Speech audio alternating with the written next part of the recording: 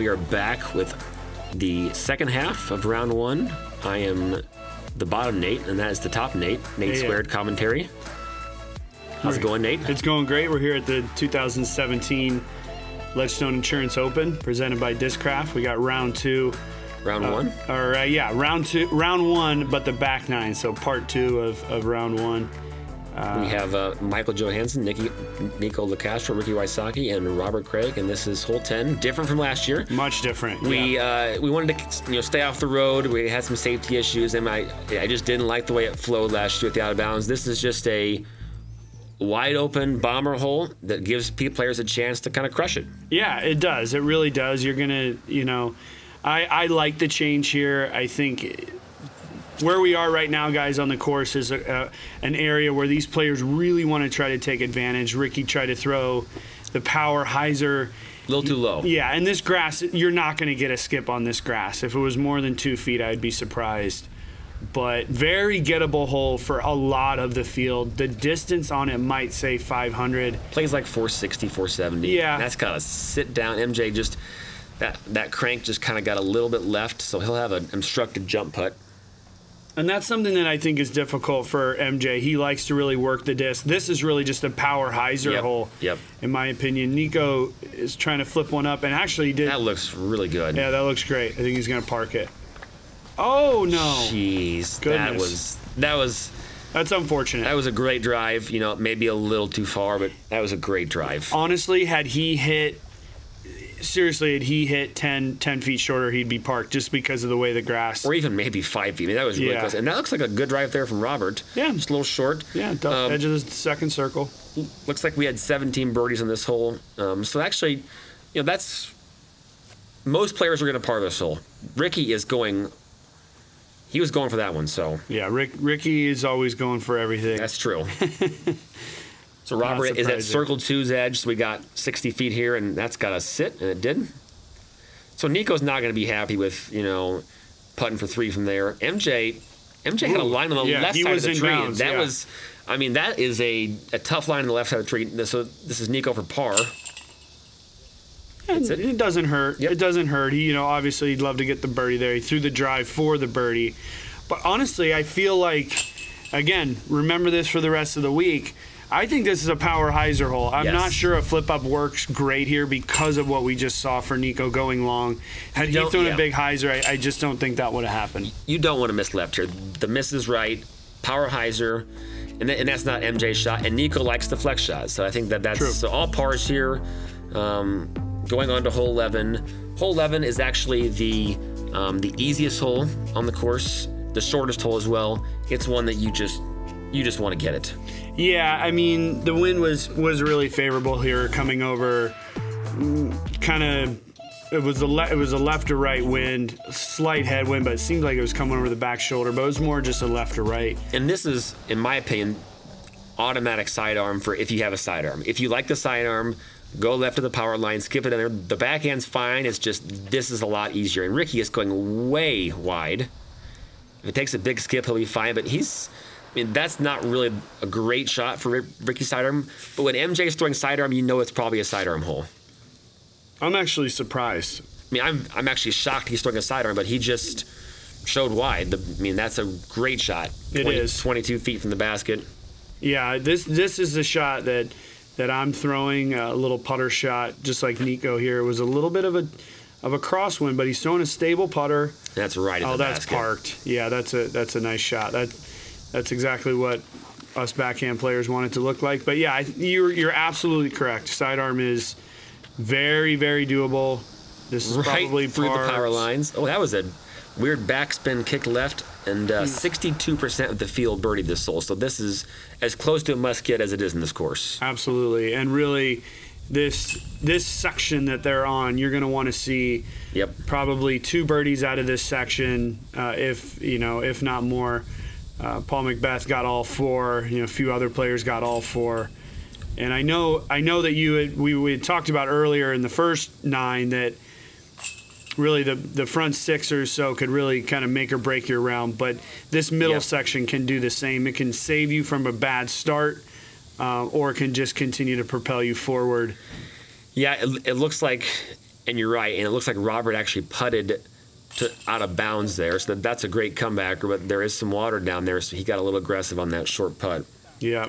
And actually 10% of the field did take bogey or worse in this hole, which is really, I mean, you're losing significant strokes. You're losing ground, and that creek is close. So it is. You know, that's unfortunate, but you'd hope that you can maybe save it.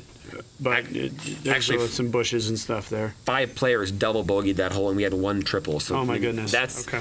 I wouldn't say it's a round killer, but a double bogey there is losing probably 3 strokes there. So, but we had 3 birdies and a par there. So Robert, actually, wow, he must not have been out of bounds. He must have gone down there and somehow not been in the creek. So good for him. Right on the edge. Yeah. Hole 12, wow, just probably the most iconic hole in the course because everybody knows about it. The water tower hole. Just Nate, what is this hole like to you? Yeah, this is, you know, one of the most difficult holes. You want to birdie it, but you know you could miss it. 354 plays more like 400. Just FYI for all you fans out there, those banners that we saw in the video are not there in the tournament. We had them moved back behind. Ricky's throwing the big hyzer here, and you know what? That's the reason why I wanted them moved. So yeah, that would have hit the wall and stayed out of bounds, and that's not what I wanted on this hole. Yeah, this is really not an island hole. That out of bounds there is just to make it very challenging. MJ throws a just fine shot. And see, that would have been knocked down by the wall too. Exactly. So that was a great shot. He's just outside the circle. All you want to do here is get it near the circle on the right side. Left side's kind of challenging because you're going to be obstructed by the water tower, but the only reason you would be on the left side is if you were an only only lefty or only sidearm. Sure. Nikko throws one. Yeah, they're actually going to have unobstructed putts at the basket. If they were another 10 feet to the left, they'd have the edge of the water tower. If they were 10 feet to the left, you can just roll it off the tower and just kind of bounce it around. Yeah, being here in central Illinois, you get used to seeing water towers, and you're probably about 3 miles out from Eureka here. You see the water tower. You know where you're going. Yep. So what, you guys don't have water towers out west?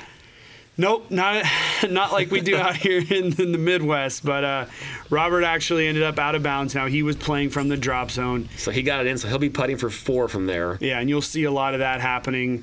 It's a tough drop zone area. You can't see the basket. You cannot see the basket. You don't want to hit the tower because you don't want to roll out of bounds. Exactly. And MJ, that was just over the edge. Yeah, snuck it in the left side. He giving some love basket to the St. Jude basket. Speaking of St. Jude, that's our big charity for this event. If you want to buy a raffle ticket to support St. Jude, we are giving away all of those baskets. Awesome. Nico, just off the St. Jude top of the basket there. This is a formality, really, for Ricky. He should nail that every time. And he does. Keeping his round going, I think that moves him to 5 under through 12. No bogeys. He's feeling good. We saw a little bit of frustration earlier. I think that was just because of the 4 pars to start. But things are in good shape for Ricky. This actually played as the 3rd most difficult. So it played 3.65, and it's just because of that drop zone with the out of bounds. So if you go out of bounds, you cannot make a par, and you may make a double just like Robert did. It's straight uphill, no visuals, plays 400 feet. The water tower, it's a tough one.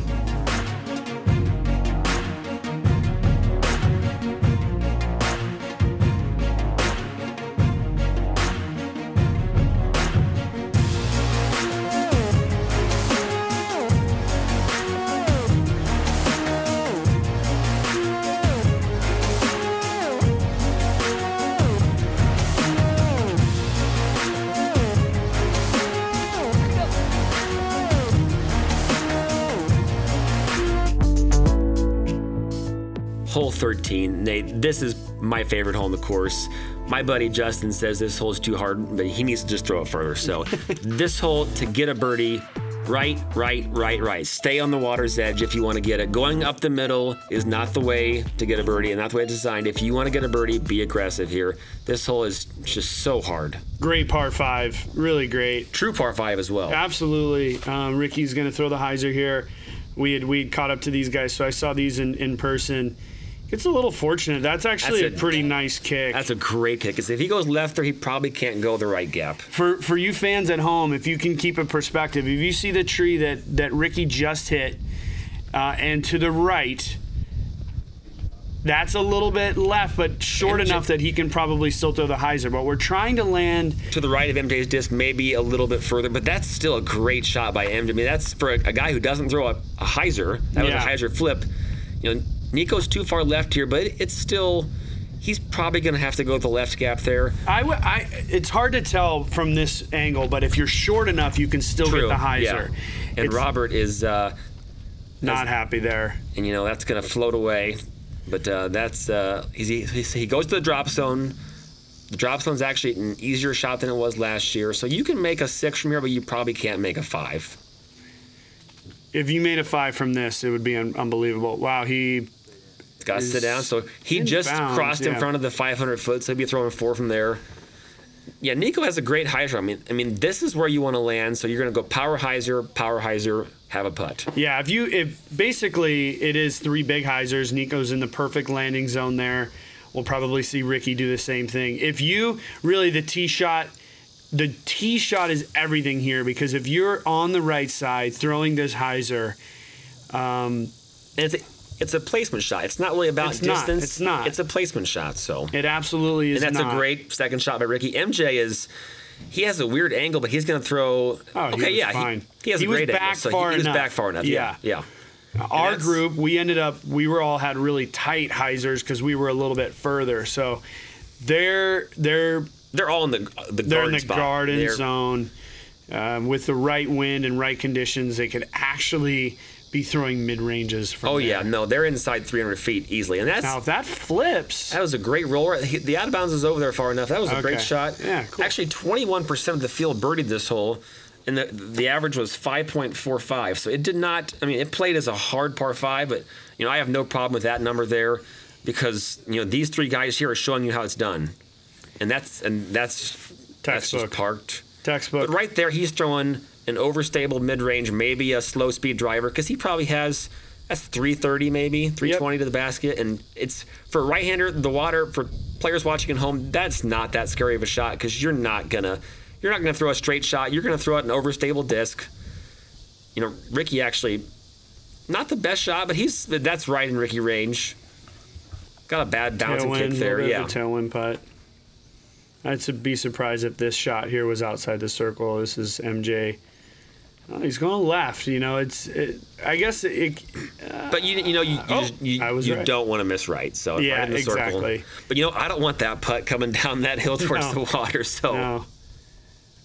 Robert here is playing out his play up the left side. Now, actually, really nice the way these guys played it because we saw what would happen if you had to play up the left side. Super difficult.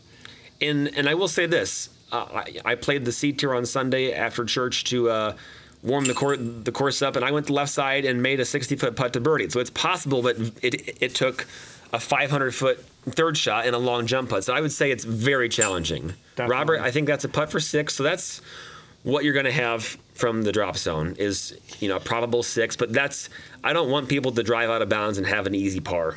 After that tee shot, he should be happy with what happened there. I mean, and Ricky, you know, from where his drive and second shot was, he's probably not happy to not birdie that hole. But 2 birdies there and a par and a bogey is probably about, you know, is actually better than the average though. Yeah, looking at it, looked like Ricky threw a driver into the green there. I think he actually could have. I think he could have thrown mid-range. Yeah.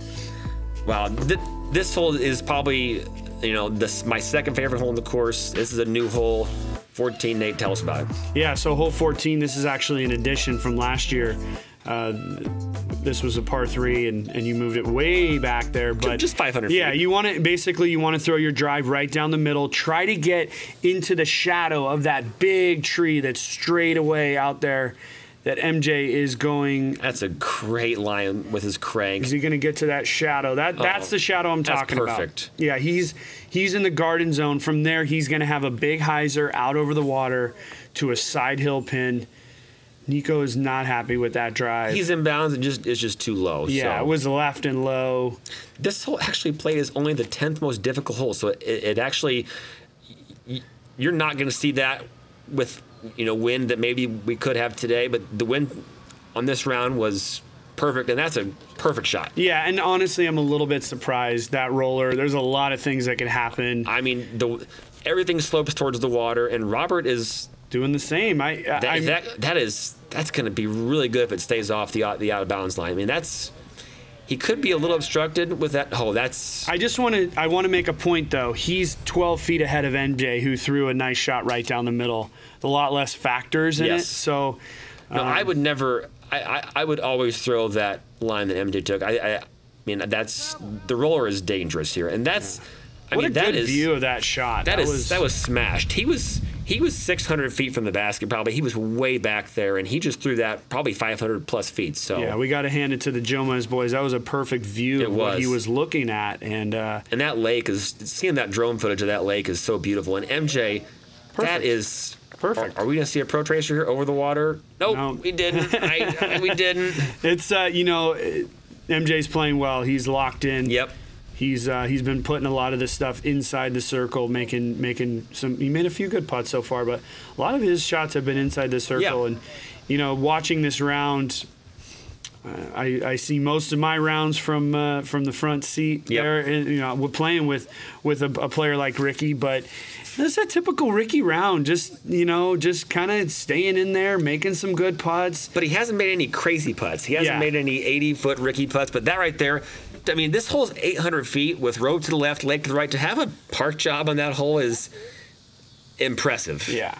But you know what? No wind makes this hole a lot easier. If there's wind, I mean, you may see no birdies. If there's a straight headwind, definitely. I mean, you may see nobody get this hole. And Robert, that was a birdie. Good for Robert. Phenomenal birdie by Robert. Good for Robert. Good for him. Through the roller, through the big hyzer, nailed his putt. And that roller that's a great shot, but that's aggressive. So yeah, I don't see much reason for the roller. It seems a little bit dangerous to me. But I believe that was 3 birdies on that hole. Yeah, 3 birdies and a par, which is incredible. I mean, that's really good. There were 27 birdies today on that hole. I mean, that's playing awesome for them. Definitely, absolutely. It's a good addition to the course, so good on you. Hole 15, we had to have a hole to come back, and so Mando left to that first tree on the right. This hole actually played over par by just a little bit, which is really surprising. I mean, there must be some out of bounds to the left that people are going in, but just straight uphill, playing 360-ish, 315, but it's playing 360 probably. Yeah, it is surprising it played over par, but I guess I'm really not surprised. Wow, that looks good. Throwing a mantis there, it looks like right just on the edge of the circle, elevated basket we have here. True, so that adds the difficulty. And this shot, I love throwing sidearm, and I can't get a sidearm there. I mean, this is a long ways up the hill, and with the wind bouncing the way it is, it's probably, I think Ricky would change his strategy for round 2 because it is tough to get up a hill with the sidearm here. It's tough angle. The hill's going to the left. It's going to pull the disc the other way. And that left-hand tree really comes into play here. This is a good shot. That's where a lot of players are going to land. Is circles dead short. It's tough to get all the way up there unless you're Nate Dawson. You were what, 6 inches from the back line? I was from the back line. Now the wind is actually over our right shoulder here, blowing to the left. So as the nose of those discs get down, it's shoving them down. But I got mine a little flat. It just pushed a little bit long. What are you throwing here, Buzz? Let's see if Ricky can do something for us. Oh. I was throwing a Buzz in practice, and I kept coming up short. So I'm actually throwing an Undertaker. Okay, yep.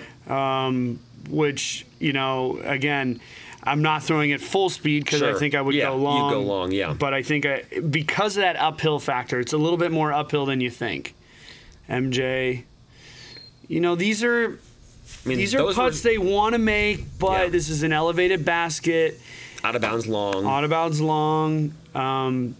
And really, it doesn't look like anything is moving by those bushes. So, and even on these short putts with an elevated basket, Ricky, he took his time. It is not easy putting on an elevated basket. They're not used to it. They don't do it on as many tournaments, and when it is there, it's maybe 1 or 2 holes. Yeah, and I like these are some nice elevated baskets. We got our sponsors there. We obviously wouldn't be able to be here without our sponsors of the tournaments. And it just is that a little bit of an added challenge. But at the end of the day, it's just like putting uphill. All pars there. Star par there, yeah. 2 6-unders at 308 over. Anything under par here, is a decent score. Lifetime warranty and 1% back to the planet. Tempercraft USA. Temper your thirst.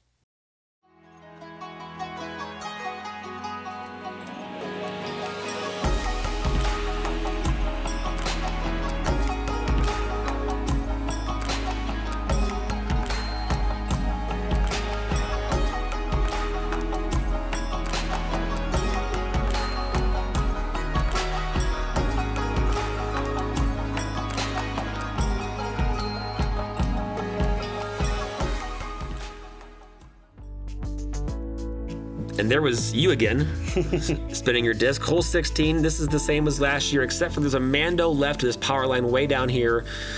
Played right around par, just kind of throw a sidearm, maybe throw a turnover hard, and the second shot, pretty straightforward. So this is, it's definitely not a soft par 4, but it's a very gettable par 4. You want to get it. Yeah, you're gonna. I think as a TD, you're gonna be surprised here. There's a lot of rollers. Oh, sure. Happening on this hole. Okay, yeah, you're right. You're right. MJ, sorry. That's a Sit Mantis. down. Sit down. Yeah, okay. Tough angle there, but the fairway's falling way left. That turned out to be a great shot. But you're going to see some rollers here. Ricky's throwing one. No, I like the roller here. You're right. That is a phenomenal play because, I mean, that is. Look how far it's getting down there. That is. If it stays out of the bush, he's even on the edge there. He's probably got to stand still. I mean, that is. There's a gap there that he might have went out of bounds, but it doesn't. We don't see any indication of that.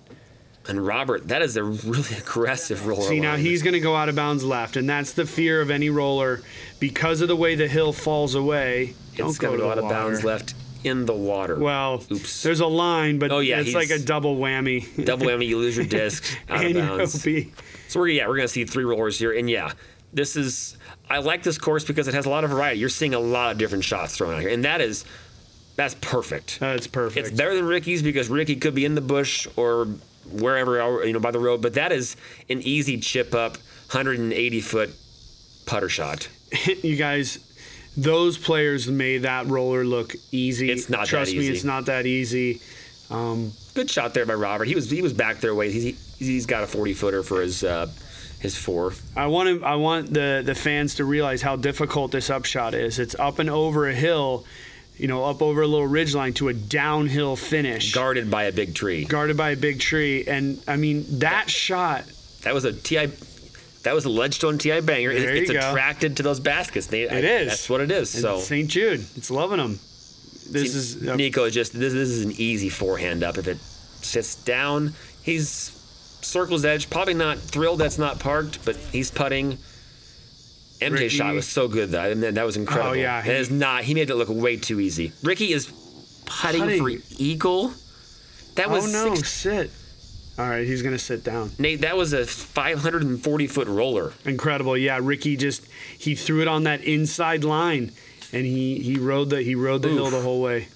I mean, if he had flattened that out, he could have been parked with this roller. I mean, I can't imagine.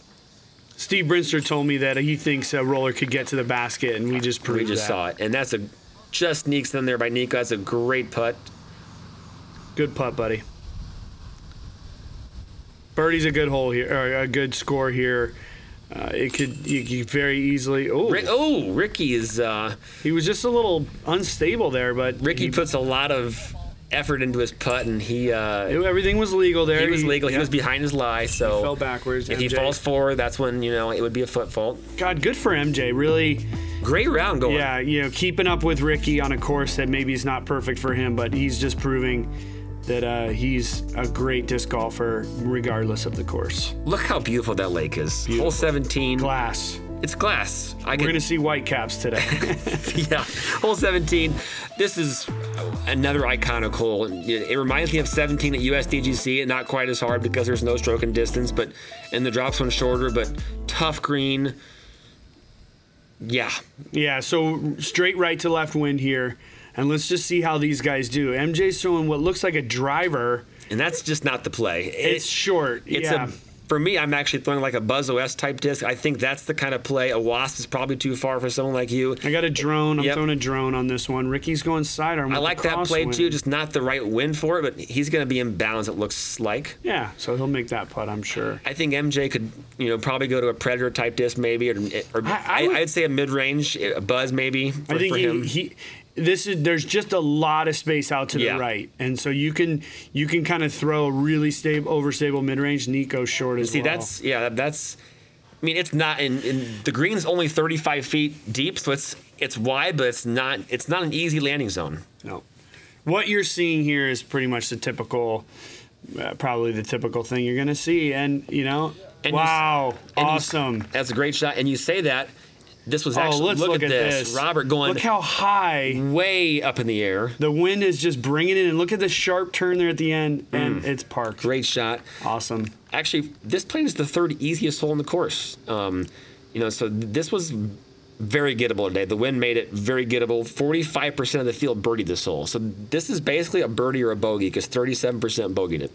Yeah, and that's one thing that I wish, on a lot of our island holes we could fix. I'd like to see larger islands. Sure. Just because I'd like to see people getting on the islands but not making their putts. Wow, Ricky unstable again. I'm a little bit surprised about that. Of course he made it. He was anxious today, and you could really tell it in his round. He wanted a lot of birdies, and he's gotten them so far, 8 of them, and no bogeys. So good on Rick. But on that, he was on that right side especially. You can have a 40-foot putt on the island. So, but it is it's a narrow green. So it is a very narrow green. I do like the islands in disc golf, but I would honestly love to see slightly bigger islands that you still have to get on, but you might have some trouble once. And that's kind of what the bridge hole is. You can kind of bail left. So absolutely. Hole 18, same as last year. All those Discraft banners. Thanks to them again. Mando left. Roller's a great play here. If you're Paul Macbeth, maybe big Anheuser, 600 feet's the big play to the left, but roller's the play here, I think. Maybe a backhand, maybe a sidearm. So kind of anything is actually the play here, Nate. Yeah, I think anything but a backhand low. Yeah. The backhand low is just such a tough shot just because of the low ceiling. And Ricky's throwing a roller. Now, we had a really strong crosswind here. Oh, and Ricky just didn't quite turn it over enough. Well, the wind was coming right to left. Now, these banners are still right now, but it was a right to left, really pushing the roller down towards the water. And we're going to see, this is a cut roller. Yeah, that's not. Flip up, that's going to be OB. You really got a cut roller. And Robert's thrown a couple rollers today, and but cut roller is not quite the play here. It looks like MJ's probably going roller as well. Yeah, he went low left, but his disc had enough flip on it. I actually saw this. And I didn't know if he turned out in bounds, which he did. He probably threw a crank, so he probably threw a flippier disc. So we're going to see, 4 rollers here? Yep. And you're going to see a lot of that, especially with this wind. I think if you had a big wind coming off the left shoulder, you might see some more guys. Oh! And you know what? That's going to be okay. So he got off that a little bit. He's going to be in a decent spot. And Robert went in the water, so he's throwing 3 there. This actually played as the 9th most difficult hole, so kind of it was the wind. If this hole has a headwind, it's not easy. And MJ on a very rare sidearm, but he really didn't have a choice there. No, and that's fine. He's playing this hole for par now. Yep. Where Ricky and Nikko are located, there's either a hyzer line, which we're gonna see Nikko throw. He's gonna throw the big hyzer. This is definitely a play, you guys. Let's see where he ends up. So he's awesome. 28, 29 feet. That was an incredibly skillful shot with the hill falling away. Ricky's going to throw through the bars. Okay, this is dangerous. From my insurance background, I'm just watching him not break his wrist there and getting scared. But that is, dude, that's incredible. There we go. Going through the bars. Would you have done that? No. Not at all. I don't have that good of a sidearm. First of all, I probably would have tried to maybe throw a turnover. And actually, during my round, I was within a foot of where Ricky landed, and I actually threw a turnover to the edge of the circle. Didn't make the putt. MJ going back-to-back sidearms. That looks like a zone, got an overstable disc. So he's putting for a 4 there. To me, it looked like he overthought that one a little bit. I think he could have just thrown he could have just backhand putter. He's so good. That's got a bite there. That could be in the water for Robert. Just a little aggressive. So MJ actually was well short here. So is he going to nail it? Yes, he is. Look at that overstable ringer with his. That was a great putt there to fit. That was a great round. MJ, it was a really, I would call it a solid round for MJ. I think he's happy. He had 1 bogey on the island hole. But if that's all your damage on this course, Great round. That's a good putt by Nikko. Good finish for That was Nikko a great birdie. I mean, after the bogey on 17 to finish with a birdie, he's feeling good going into round 2. Ricky's probably thinking, I'm going to be leading this tournament. A clean 9 under par. What a solid finish. I mean, he birdied the last 3 out of the last 4 holes. And you saw his look there. I think he was kind of, I'm not sure if that look was exasperation or just kind of like, I got through it, I'm okay. I think that's exactly what it was. Good putt by Robert. Robert, good finish. Want to thank him for his support with St. Jude. Absolutely. Hopefully he had fun. Good luck to him in the rest of the tournament. So 2 birdies there, great. 9 under for Ricky, 6 for MJ is a great score. Nikko and then Robert there, just a tough finish. But Robert, I'm sure he had fun and neat experience. There's our leaderboard, 12 under for Josh Anton. That's a great round. Amazing. Great for Josh coming back from a long time off in his personal life. But good to see Josh up there. And I'm excited to see what's going to happen. I think this tournament is definitely a marathon and not a sprint. These guys proved it today. There was a lot of anxious throws out there on the course, but 9 under par was our best round, and it was great to watch. Thanks for watching, guys. I'm sure we'll see you again here soon for round 2. Absolutely. Thanks, Nate. Yep. Thank you, Nate Squared.